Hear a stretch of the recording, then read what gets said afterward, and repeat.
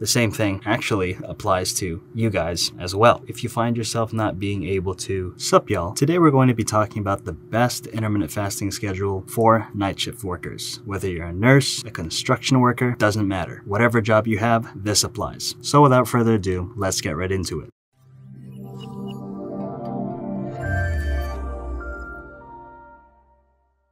Alright, so the best intermittent fasting schedule for night shift workers, no matter what job you have, is it depends. Let me explain. See, we have two types of people, alright? The first one are people that work night shift, obviously, that tend to get hungry fairly quickly. And then the second type of person is someone who I categorize myself as people that work night shift that can go long periods without eating. Depending on which type of person you are, if you're the type of person who works night shift and gets hungry fast, no pun intended, you need to accept the fact that unfortunately, because you get hungry pretty fast, you can't actually do intermittent fasting. I know that sucks to hear, but it's the truth, because intermittent fasting is something that requires you to go long periods without eating. And if you can't do that, technically you're not suited for fasting. But what you got to do from there is just be in a caloric deficit, count your calories, or just eat healthy. That's pretty much what you got to do. But even with that said, if you were able to survive a little bit when doing intermittent fasting, the best schedule for you guys, I feel, would still be 16-8. That's pretty much as easy as it gets. But like I said, if you can't fast for at least 16 hours, I would just lean towards learning how to count your calories or being aware of the foods that you're eating. But if you are the second type of person who can go long periods without eating, such as myself, honestly, I would go 19-5 or 24. There's nothing particularly special about those two schedules. Those two are just two schedules that I personally do and alternate between, and it helps me stay at my ideal weight, plus the fact that I'm able to go long periods without eating while still being able to work my night shift with ease. So that is what I recommend for you guys. But if that too is also somewhat difficult, just lower the fasting window by like an hour or so and see how you feel from there and work your way up from there. But the same thing I said about the first group of people that can't go that long without eating, the same thing actually applies to you guys as well. If you find yourself not being able to stick to those two schedules that I mentioned and surviving a long period of time without eating, you guys also have to make the same decision between actually doing intermittent fasting or learning how to count your calories and just eating healthy. If you work night shift, you can either choose between doing 16-8 or 19-5 or 24. At the end of the day, just listen to your body, see how it feels, and then go from there. But anyway, that's all I gotta say about that. And if you guys want to know the best intermittent fasting plan